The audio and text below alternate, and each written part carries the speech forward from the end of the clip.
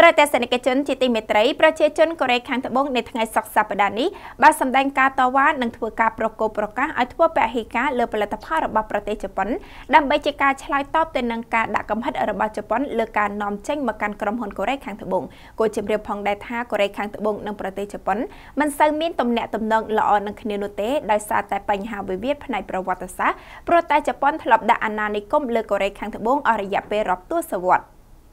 ប្រជាជនកូរ៉េខាងត្បូងមួយក្រុមនាថ្ងៃសុក្របានសម្ដែងការតវ៉ានិងប្រកបប្រកាសឲ្យធ្វើពហិការចំពោះផលិតផលរបស់ប្រទេសជប៉ុនដើម្បីឆ្លើយតបចំពោះការដាក់កំហិតរបស់ជប៉ុនលើការនាំចេញមកកាន់ក្រុមហ៊ុនកូរ៉េខាងត្បូងនេះបើតាមការដកស្រង់ការផ្សាយចេញពីសារព័ត៌មាន CNA នៅយប់ថ្ងៃសុក្រទី 5 ខែកក្កដាឆ្នាំ 2019 ដោយប្រមូលផ្ដុំគ្នាតវ៉ានៅខាងមុខស្ថានទូតជប៉ុនក្នុងទីក្រុងសេអ៊ូលក្រុមបាតកោទាំងនោះដែលមកពីសមាគមផ្សារទំនើបកូរ៉េដែលមានសមាជិកសរុបប្រមាណ 100,000 នាក់នៅទូទាំងប្រទេសបានស្រែកថាពួកគេនឹងឈប់ទិញក៏ដូចជាលក់ផលិតផលជប៉ុនទៀតហើយលោកគីមសុងមីនដែលជាប្រធានសមាគមបានប្រាប់សារព័ត៌មាន CNA ថាពួកគេនឹងបន្តចលនាពហិការផលិតផលជប៉ុនរហូតដល់តែទីក្រុងតូក្យូសម្រាប់លុបចោលការដាក់កំហិតនេះវិញគួរជម្រាបថាកូរ៉េខាងត្បូងនិងជប៉ុនមិនសូវមានទំនាក់ទំនងល្អនឹងគ្នាដោយសារតែវិវាទផ្នែកប្រវត្តិសាស្ត្រព្រោះតែជប៉ុនធ្លាប់ដាក់អាណានិគមលើកូរ៉េខាងត្បូងអស់រាប់ទសវត្សរ៍តួយ៉ាងដូចជាបញ្ហាស្ត្រីកូរ៉េខាងត្បូងដែលត្រូវកងទ័ពជប៉ុនបង្ខិតបង្ខំឲ្យធ្វើជាទេសកលផ្លូវភេទរីឯពេលថ្មីនេះវិញភាពតានតឹង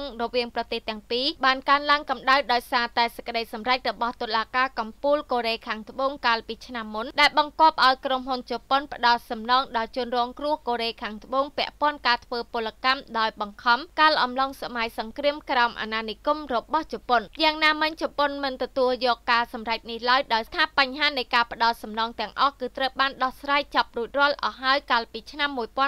1965 នៅពេលភាគីទាំងពីរបានផ្សារភ្ជាប់ទំនាក់ទំនងការទូតជាធម្មតាជាមួយគ្នាឡើងវិញទីក្រុងតូក្យូបានបញ្ជាក់ទៀតថាខ្លួនក៏ពុំមានកាតព្វកិច្ចអ្វីត្រូវផ្ដល់សំណងបន្ថែមទៀតដែរកាលពីថ្ងៃច័ន្ទដើមសប្តាហ៍នេះជប៉ុនបានប្រកាសពីការដាក់កំហិតផ្នែកពាណិជ្ជកម្មលើក្រុមហ៊ុនកូរ៉េខាងត្បូងជុំវិញការនាំចេញវត្ថុធាតុដើមសំខាន់3មុខដែលប្រើប្រាស់ក្នុងការផលិតបន្ទះឈីបនិង smartphone មកកាន់កូរ៉េខាងត្បូងប្រការនេះបានបង្កផលប៉ះពាល់ជាខ្លាំងដល់ក្រុមហ៊ុនបច្ចេកវិទ្យាធំៗរបស់កូរ៉េខាងត្បូងដូចជា Samsung និង LG ជាដើមទីក្រុងសេអ៊ូលបានទទូចឲ្យជប៉ុនបញ្ឈប់ការដាក់កំហិតដែលត្រូវបានចាប់ផ្ដើមអនុវត្តកាលពីថ្ងៃប្រហ័សសប្តាហ៍នេះវិញជាបន្ទាន់ព្រោះបើមិនដូច្នោះទេកូរ៉េខាងត្បូងនឹងត្រូវបង្ខំចិត្តចាត់វិធានការឆ្លើយតបវិញខណៈជប៉ុនបានលើកឡើងថាវាជាចំណាត់ការដែលធ្វើឡើងក្រោមហេតុផលសន្តិសុខជាតិ